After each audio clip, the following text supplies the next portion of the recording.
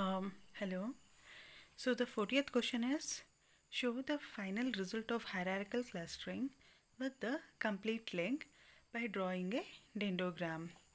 So we have to construct an hierarchical clustering with the complete link. So complete link is one of the method in hierarchical clustering, and then we have to show the result in the form of dendrogram. Okay, dendrogram, I'll just write down further how it will be constructed. First, we'll solve the problem of hierarchical clustering with the complete link approach. Okay, so this is a question where it is a distance matrix. Okay, here A to A means the distance between point A and point A. Since it is a self node, hence it is 0. The distance is 0. B to A means the distance is 0.12, which is also same as A to B. Okay, so the below one gives the value, and this is a distance matrix which is mentioned in the question paper. So now, how do we solve this problem? So here, this is the first step. So first step, what we do is, so the data given, this is the data given. In this, we'll identify which is the minimum value, means which has a value, which has a less distance value. Okay, here 0.12 is less among all the value. It means A and B are nearer. So since 0.12 is a minimum, so it says that A and B can be grouped into one, or it can be clustered into one group. Okay, so 0.12 is a minimum in this table. Now what I do is I just cluster it. So this is a table of that previous table which is mentioned in the question paper, but here I am grouping A and B because it has a minimum distance between them. So this is one cluster. Okay, now how this data filled is, since A and B is a cluster, and now our task is to find a distance of AB cluster with all other points. Okay, so this is the one which need to be identified, and remaining will be same as in the previous data. There is nothing change.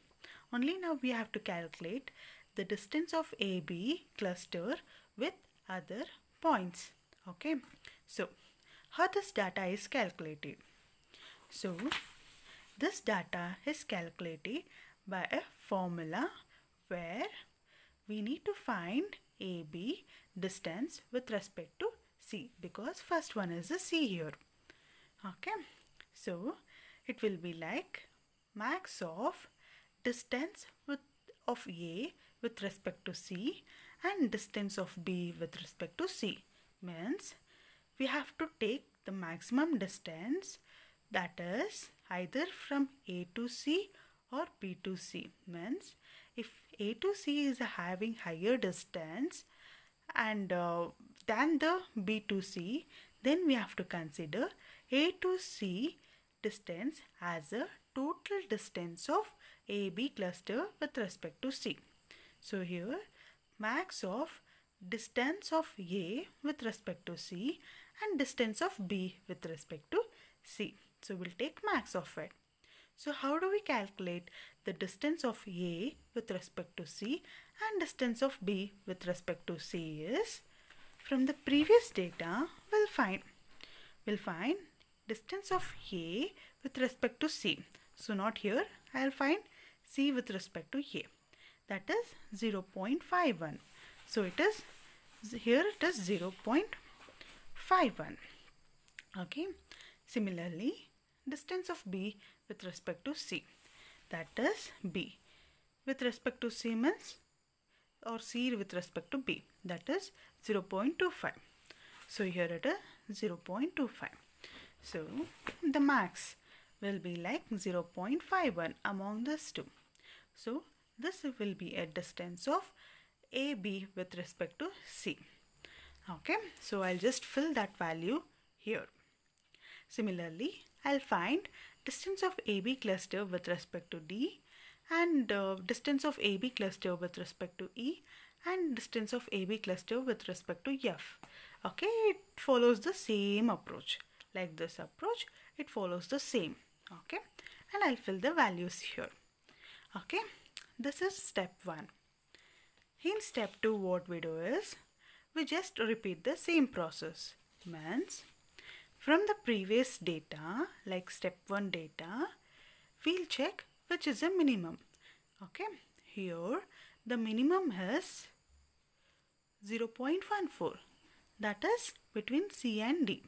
The distance between C and D is minimum. So what I do? I form C and D as one particular cluster. So I'll write a table where AB is already same like previous table, but here I'm grouping C and D. C and D column, I'm just grouping, just saying that they both are now at one cluster. Okay, so this each row tells the cluster. AB is one cluster, now CD is one cluster.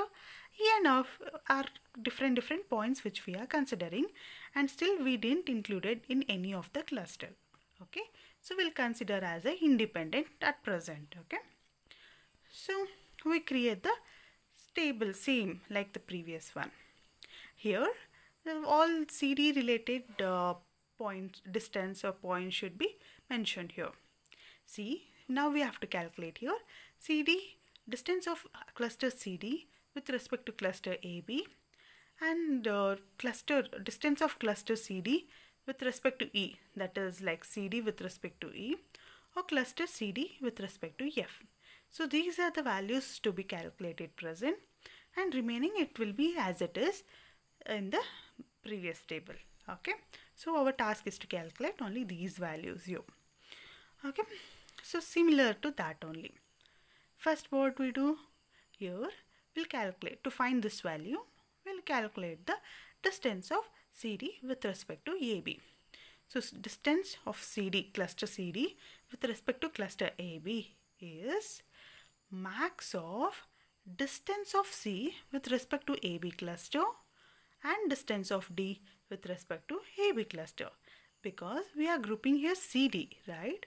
So to find the distance of CD, we have to find the max of C with respect to AB and D with respect to AB. Same here, max of distance of C with respect to cluster AB and distance of D with respect to cluster AB. So just fill the value from here. Now consider only this table. So each and every time we have to consider the previous table, not the original table. Okay, so from previous table we can substitute the values here. So now the max value will be 0.84. So 0.84 is a distance of CD with cluster with respect to AB cluster. Okay, so this value is 0.84. So similarly, we have to find this one, that is CD with respect to E and CD with respect to F. So these two values will be calculated in the similar fashion. Okay, so I have just showed you one among them, that is distance of cluster CD with respect to E. Okay, this one, distance of CD with respect to E. Okay, it is same as CD with respect to E. Since we are not considering the upper values, only we are considering the lower value, then it is nothing but CD with respect to E, that is this value. So I have to calculate this value. So this value will be calculated in the same fashion, saying that distance of cluster CD with respect to E. So that will be given as max of distance of C with respect to E and distance of D with respect to E. So from the previous data, from this step 1 data, we'll substitute the values. Okay, that we got 0.70 as a final distance. So I'll substitute here as 0.70. Okay, so similarly we'll calculate your distance of cluster CD with respect to F, and whatever value comes we just fill here. Okay, in this table we will fill. So this is the step 2. Here step 2 is completed. So now what we do? Still we didn't get any final cluster, right? So what we do? From this table we will identify which is the minimum value, that is minimum distance. So here the minimum distance is 64, 0.64, okay? 0.64 is a minimum, and this is the distance between AB cluster and F. So now what we do is we combine AB cluster with F, okay? So here what we do is we combine AB cluster with F.